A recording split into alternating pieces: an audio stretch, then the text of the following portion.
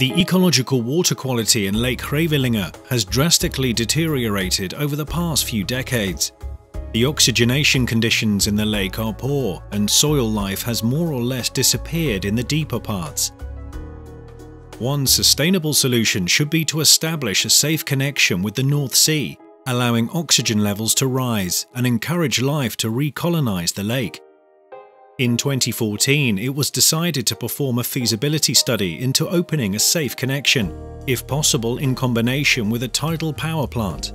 It turned out that this is indeed potentially feasible. This outcome is the result of what is termed dynamic modelling.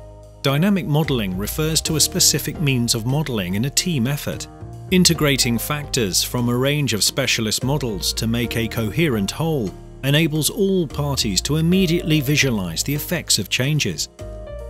This way, a wide range of variants can be exhaustively compared within a very short time frame, even when the actual data are not available for all factors. For a successful modeling process, high-quality knowledge is required. However, this in itself is insufficient. Disciplined collaboration based on clearly agreed set of starting points is equally important. This has been proven by previous value studies in the team. Without an open approach and appreciation of other parties' expertise, the large amount of available information will fail to provide a consistent whole. Meanwhile, a clear proof of concept with regard to dynamic modelling is available. This process integrates the mental and specialist models of stakeholders and experts, following a system dynamic approach.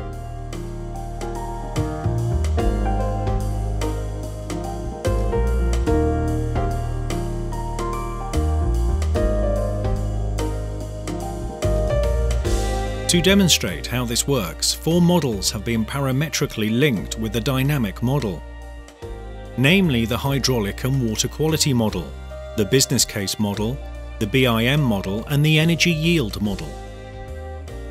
New variants can be introduced with a slight adjustment of the controls.